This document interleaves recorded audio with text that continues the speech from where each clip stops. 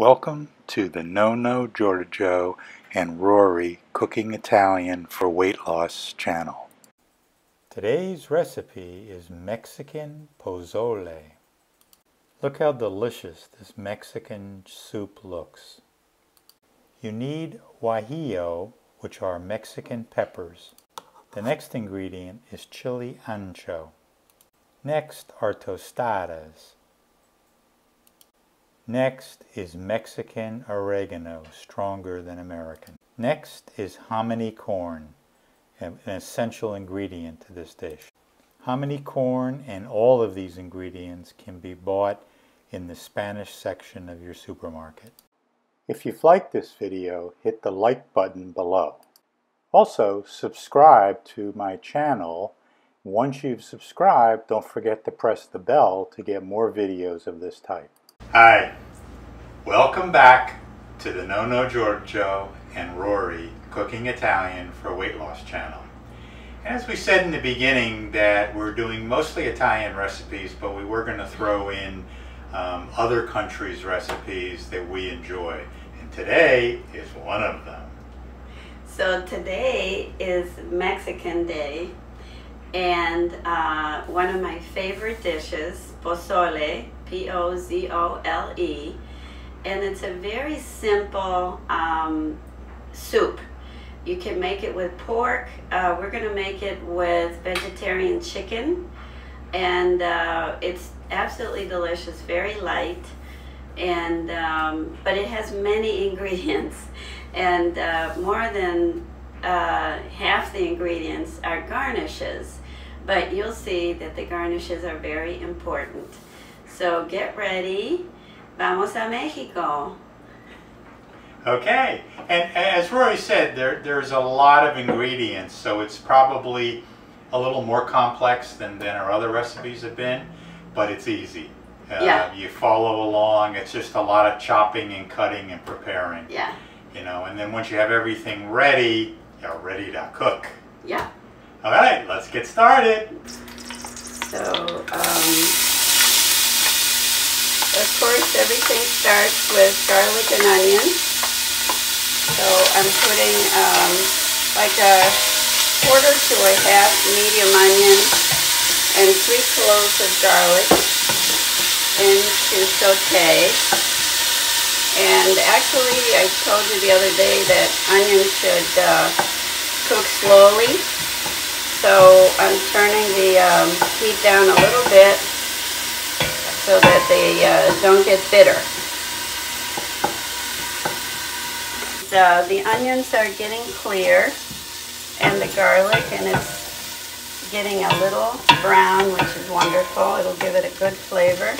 And now we're going to put our chicken in. Now, at this point, if you're making this dish, this pozole, with pork, you would put your pork cubes in here.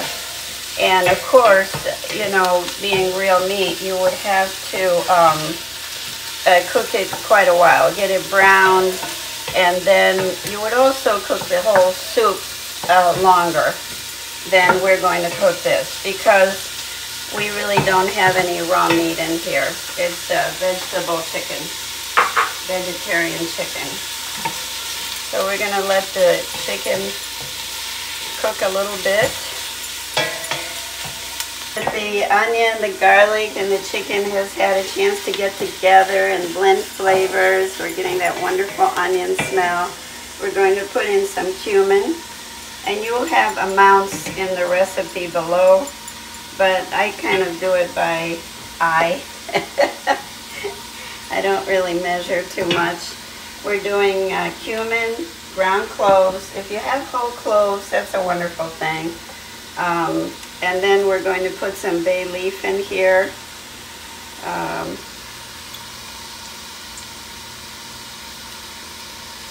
And mix that all up.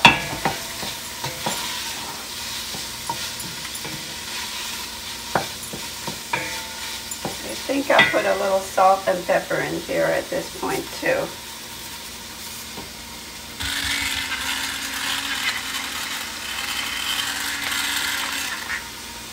Okay. I wish you could smell this. It's so good.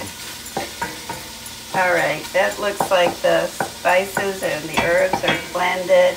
And we're going to put in 4 cups of vegetable broth, which you can either make at home or buy commercial, but Nonno Giorgio has shown us how to make our own broth. So if you want to use your own broth, that's a wonderful thing. And now we're going to move over to the chilies. These are the guajillo chilies, and these are the ancho chilies we use.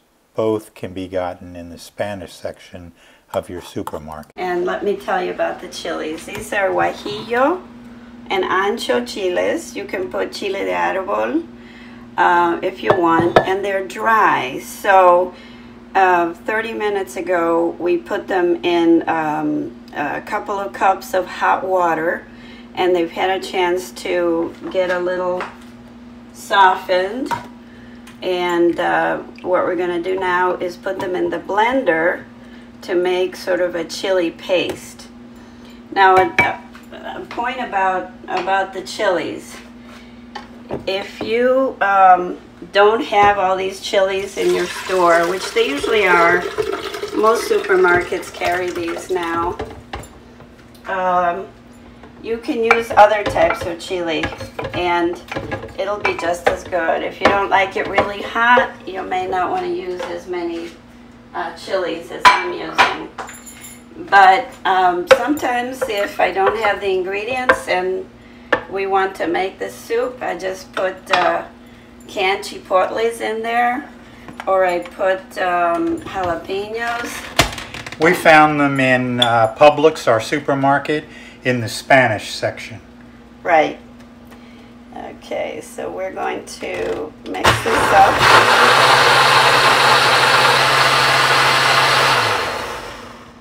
I think that'll do it. You don't want big pieces of dried chili in your spoonful of soup. So look at this though. Isn't that beautiful?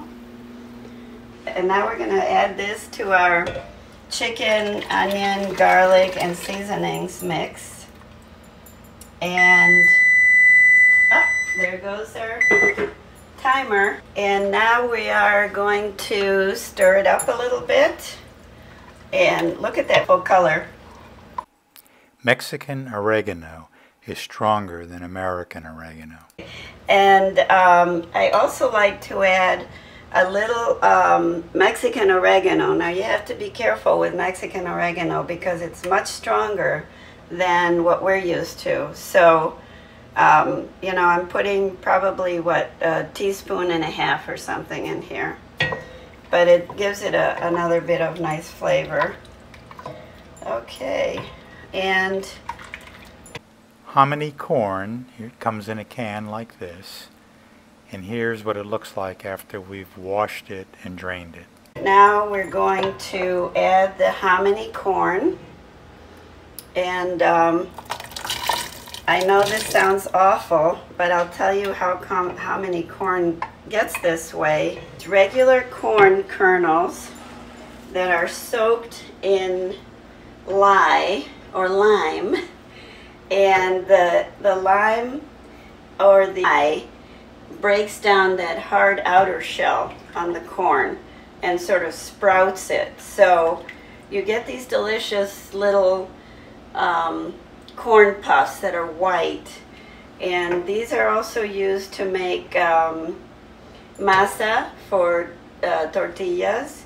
And I didn't know, but I just saw that they're used also sometimes to make grits. So look how this looks. This is just beautiful. It's got the leaves, the bay leaves floating in there, a little bit of chicken, and it's a beautiful red color. This, by the way, is red pozole. You can also make green pozole, which you would make with you know, green chilies only, and different ingredients to give you a different color. And there's also white pozole, but That's not very traditional. So either red or green is what you would normally have. Okay, we've got the pozole ready, and Rory's going to tell you how you set it up, because that's the best part, and it's a lot of fun. Okay, let me serve some out, and then we're going to show you how to do the garnishes, which is really fun. And if you look, we had a picture of the garnishes in the video, so you'll see it, but it's so much fun. Don't forget to pull the bay leaves out. They're not good to eat. No, because you don't want to bite into a surprise bay leaf, but it won't kill you. So this is just absolutely perfect, and it smells delicious. We use fresh tostadas to crumble up as part of the garnish. And here's a plate of the final garnish to be put on the soup. Here's what we do. So we have, these are tostadas. And if you're Catholic, this is communion. George, no, this is Mexican food, not communion. Okay, so you can crumble a little bit of this into it. Some of this is just to kill the hotness, but according to George, this is not hot, so you may be fine. And then we have a little bit of green onion. I'm going to take some lime, and we have some radishes, and we have a bunch of green cabbage, avocado, cilantro you've got to have. And so these are the garnishes, and they make the dish. I mean, it's delicious on its own, but the garnishes are what you need. And then I love lime. You know, lime sparks up any food, and it's just wonderful in this. So I have very fond memories of pozole because it's a dish that people have, for example, at New Year's. It's a celebration dish, and actually people also have it when they have a hangover the next day, even though menudo, which is a whole different dish, is mostly used for hangovers. But anyway, pozole is eaten a lot on birthdays, and I have this wonderful memory of being at a cousin's house on my birthday a few years ago, and they woke me up. He was part of a mariachi band, and he woke me up with a couple of his musicians playing Mañanitas, which is the song you sing when it's somebody's birthday. And if you haven't heard it, you should go on YouTube and look up Mañanitas. And then they had made me this huge pot of pozole, and it was one of the nicest birthdays I ever had. There's nothing like Mexican food with its incredible aroma, its seasonings, its just flavors and textures and beautiful food. And if you haven't seen a movie called Like Water for Chocolate, you have to see it, because it's all about how food mingles with mood, and it's such an integral part of our lives. So enjoy the food, enjoy the movie if you haven't seen it.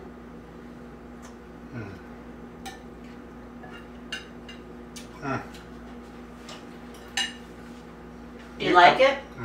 I do. You cannot imagine how good this is. The flavors, I mean, there's so many different flavors. When you bite into it, it reminds you of a good Mexican restaurant. But it's so good, it's so much texture, as Rory said. I love it. And it's not hot spicy, but you can control how much you put in. So make it, don't be scared. It's, you know, it's mostly just chopping things up, and the actual recipe is really simple. And have a wonderful day, and ciao. Ciao. Arrivederci. Thank you for watching. Don't forget to like this video if you like the recipe or you're going to make it. And if you haven't subscribed, hit that subscribe button and check the bell next to subscribe, because that will notify you by YouTube when we come out with new videos. Bye! Bye! We hope you have enjoyed our channel. If you have, please hit the subscribe button below and the bell next to it so you get notified of new videos when they come out.